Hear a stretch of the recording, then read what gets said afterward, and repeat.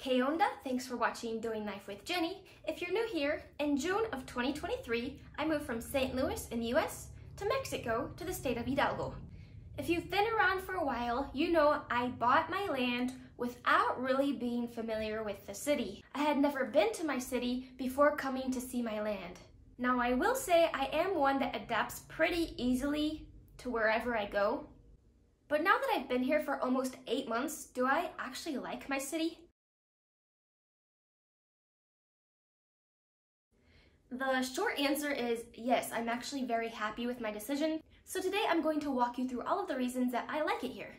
And honestly, I haven't seen any negatives so far, except for there is a lot of trash where like there's empty lots. People kind of dump their trash there at times. More so on the outskirts of the city, they keep the center nice and clean. So let's start with my actual neighborhood. When I first came to see my land and all of the times I came back to visit it before moving here, I thought the area was pretty underdeveloped. There really wasn't anything on my street except for the neighbor that's in front of me, an abandoned house on the corner that is now occupied by homeless people. So if this is my street, and then there's a street that runs perpendicular, this street does have quite a bit going for it. There's like small businesses and homes. But on my street, there's nothing, and it looked like there really wasn't anything back here either.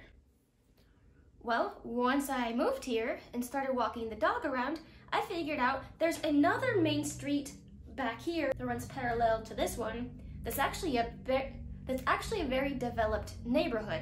Lots of shops, lots of homes, a school, a church.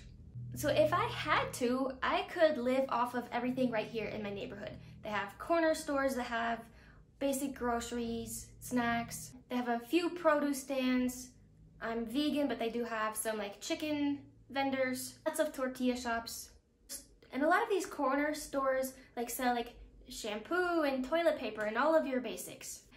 So I was pleasantly surprised. My neighborhood is very walkable, and the city itself is very walkable. I am not in the center, nor am I in a neighborhood that like borders the center, but I do walk to the centro once in a while.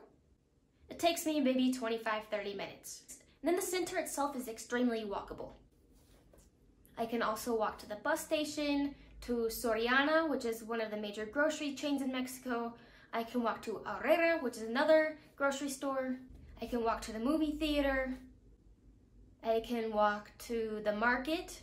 See, in my town, they have like a covered market that's open every day. I don't know about Sundays, maybe, but it's pretty much open every day. And then they have the tianguis, which is like the outdoor market, a couple days a week. I don't want to give too many details because I don't want you all finding out where I live. Okay, so while we're on the topic of what stores we also have Coppel and Elektra, which are similar to Sears when they existed in the US. They kind of have TVs, what do you call those, electrodomésticos? You know, like the stove and the fridge. What do you call those? Appliances. We have a good handful of banks and several Oxxos. So that's kind of how you know if there is civilization where you're living in Mexico, is if you have those types of stores. Because there are towns that don't have banks, they might just have an ATM or nothing at all. And in Mexico, you do need to go to the bank kind of frequently, primarily because they do use a lot of cash here. And of course, I knew my town had a lot of these things before moving here because I looked at the location of my land on the map to see if it was in a walkable area, because that was very important to me. As I've said before, I'm not going to be having a car long term. Yeah, so I really feel like I have everything I need here. There's a hospital, there might be 2 hospitals, lots of pharmacies. There's like a pharmacy on every corner, and the pharmacies have walk-in clinics. I was even surprised that there's like a little like organic / health food store that has things I didn't expect to find because they're like ritzy people food or vegan people food. Or if you speak Spanish, food for like fresas. Things like chia seeds, hemp seeds, cacao nibs, tofu. So I was pleasantly surprised that I don't have to go to Pachuca for that. The next thing I love about my city is the climate. 45 degrees Fahrenheit is the low year-round. Of course, it can get lower, it can get into the 30s once in a while. Around 78 is the high for the year. And again, it can get hotter. That's the average. Because it will never fail, there will be someone in the comments, well, when I went, it was 90 degrees. Yeah, that happens once in a great while. It's not the norm. I also kind of knew the following before moving here, is that my city, I don't know if it's a city or town, like what's the cutoff? Like it's a small city, large town, I don't know. It's kind of like the hub for the area. So like all of the little surrounding communities come here to work or to shop, which means there are more amenities and more access to things. So of course the bus system is amazing in Mexico.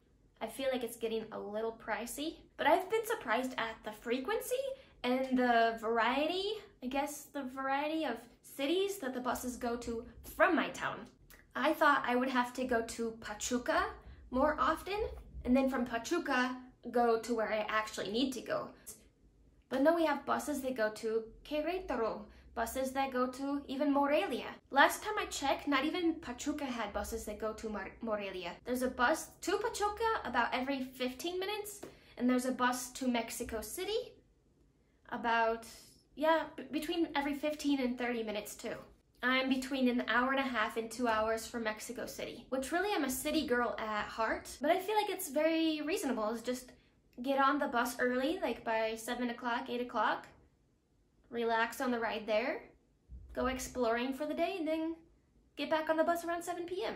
And then the other good thing is that the bus that takes me to Pachuca, you can get off at a few spots. Like some buses are direct, but they do allow a couple of stops. Some buses are not direct and there are several stops along the way. But my bus to Pachuca gets me off in the perfect spot where I can walk to the vegan restaurant.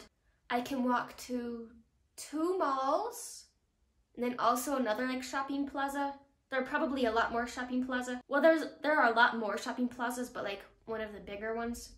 At one of those malls, you have Walmart. There are several Mega or Hiper Sorianas. I can walk to the soccer stadium.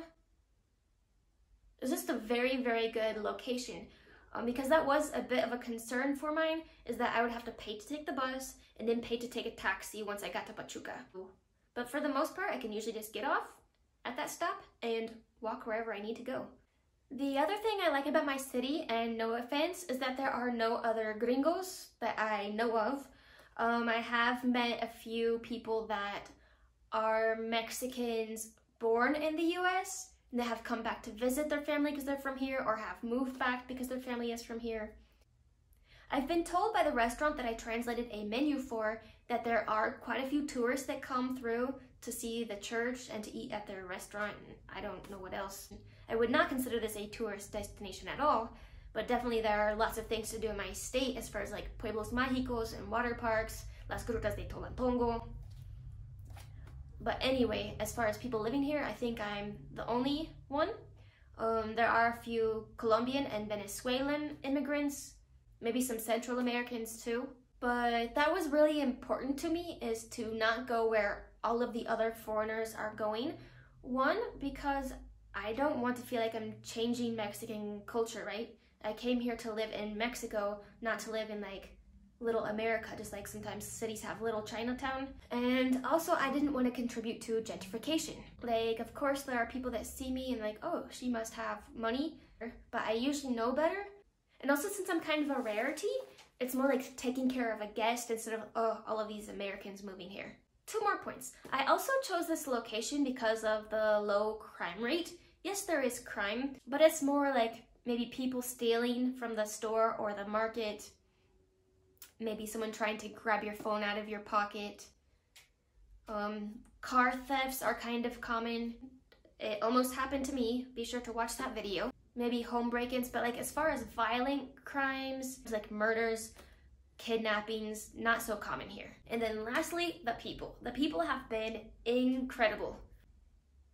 Especially my neighbors, they have been more than helpful, always willing to answer my questions. Like, I'm pretty independent, but sometimes, like, even if you don't move abroad, you just move to a new city, it's like, what doctor do you recommend? Or do you know somebody that makes this? That sort of stuff. They've been very helpful with that. But yeah, I am very happy with my decision to choose this town or city and also my neighborhood. Of course, would it be better to live in the center? Perhaps, but maybe I would spend more money since the ice cream is right outside of my door and more restaurants are right outside of my door. And also I probably wouldn't get a yard for the dog, it would probably just be like a patio. But yeah, that's really all I have to say on the topic.